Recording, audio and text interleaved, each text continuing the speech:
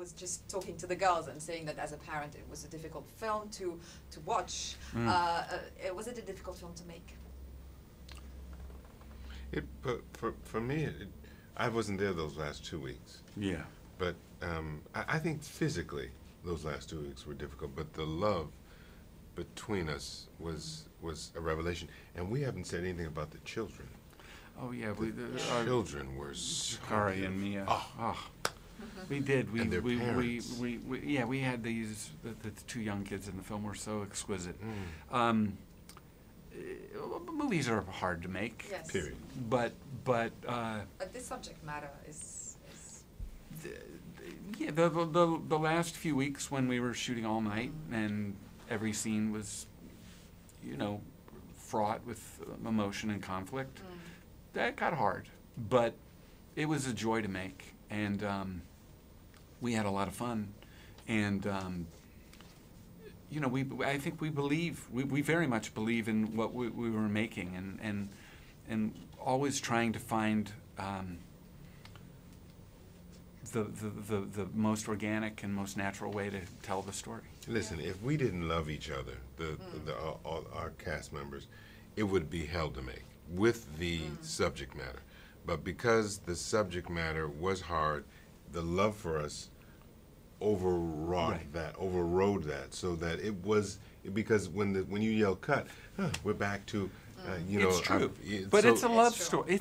It's hard as at times as it is. It's a love story. It is definitely a story about love, for sure. And so I think we leaned into that because, and we also wanted to make a film that had a great emotional ride to it, and a satisfaction in that you kind of don't know what's going to happen next. And so it was.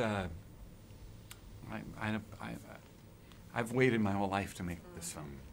And I think the tone was right, because it could have easily have been told in a bit of an overdramatic way, but the restraint of the characters was quite relatable, I think. How important was that for you? Very important, and what I did is I was blessed to have a cast that was so gifted that they knew innately when they didn't need to go somewhere, and that these characters are all trying to do the right thing and the loving thing, and they're all hopeful.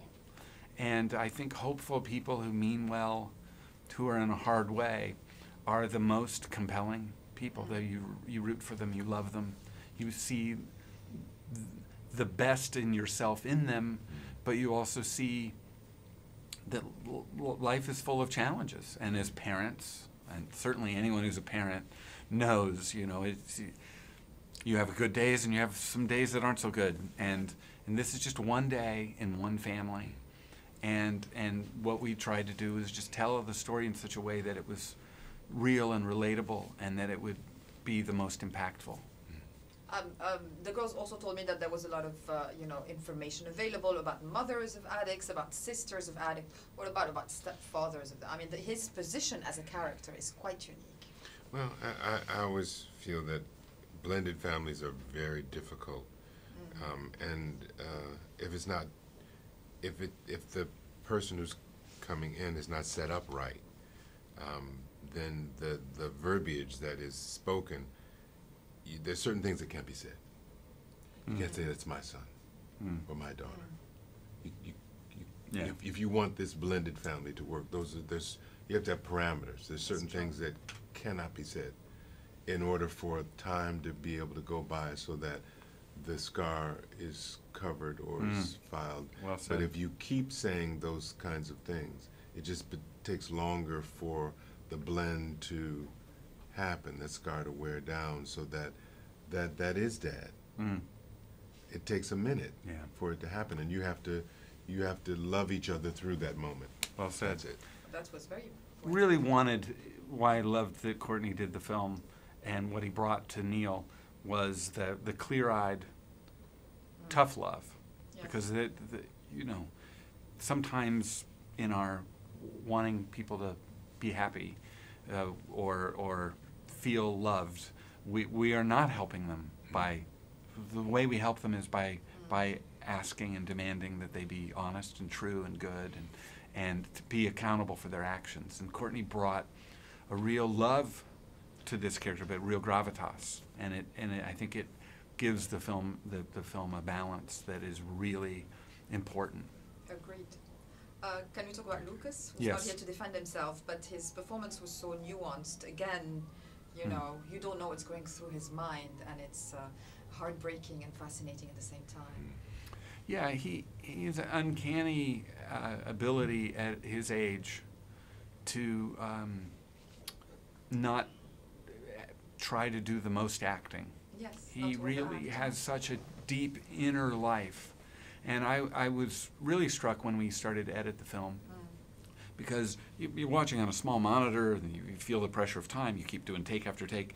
And there were so many instances where I was like, why did I keep making them do takes? I mean, take two was amazing.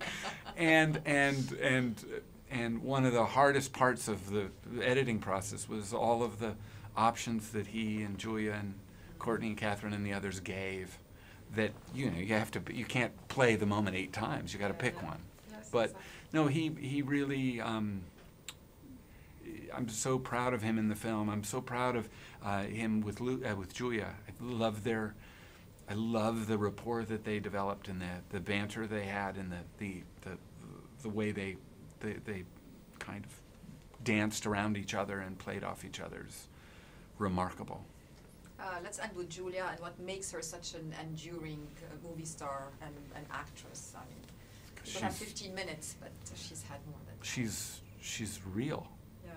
She's real, and she's a human, deeply loving, deeply fierce and smart and funny, but she's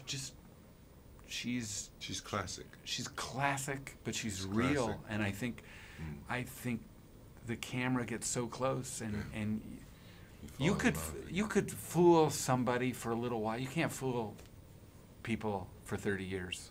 It's just she's just real. She's watching her over time now. It's we've seen her with as a little girl, Pretty Woman. We've seen her but now we're seeing the Erin Brockovich. Now we're seeing another phase of her where she is actually coming into this quiet strength. It's the power. Yeah. I'm so excited for the world to see this Julia Roberts, because all the others have been so amazing, and this is just more. And then she smiles. And then, And then she smiles. oh dear God! And then she smiles. And then she smiles. And, Yeah. I mean, what does one say? Nothing.